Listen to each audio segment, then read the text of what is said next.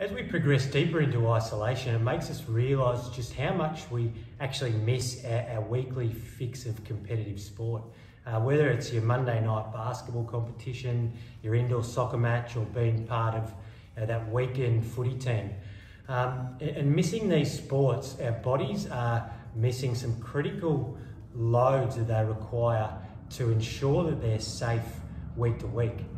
Things like sprinting, explosive movements, jumping, changing direction rapidly.